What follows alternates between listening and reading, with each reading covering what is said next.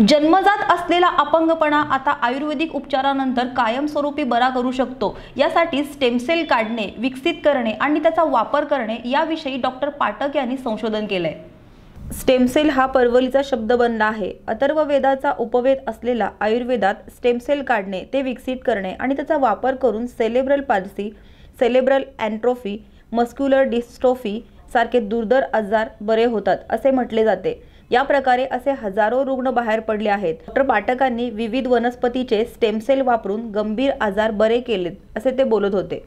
त्या ठिकाणी आयुर्वेदातून जे अपंगावर आम्ही काम केलेलं आहे की आयुर्वेदामधल्या औषधी वनस्पतीच्या पेशी माणसाच्या पेशी कशा तयार करू शकतात आणि माणसाच्या अवयवामध्ये आलेलं अपंगत्व, अंधत्व, मुखबधिरत्व, कर्णबधिरत्व, ब्रेन मध्ये आलेली डॅमेजेस, स्पायनल कॉर्ड मध्ये आलेली damages, ॲट्रोफी, brain ॲट्रोफी, autism, paralysis, type 1 diabetes अशा प्रकारच्या अवयवामध्ये आलेली विकृती, पेशींची विकृती, ही विकृती आम्ही औषधी वनस्पतीच्या पेशींनी कशा प्रकारे रिकव्हर केल्या जाते, पुनर्जीवित केल्या जाते आणि त्या अवयवाचं कार्य पुन्हा कसं चालू होते आणि तो अवयव त्या असाध्य व्याधीतून कसा बाहेर पडतो आणि त्या अवयवाला पुनर्जीवन कसं मिळते आणि तो पेशंट त्या असाध्य व्याधीतून बाहेर पडून कशा प्रकारे आपलं जीवन निरोगी जीवन जगू शकते, याचा हा थीम आम्ही या आयुर्वेदातून या ठिकाणी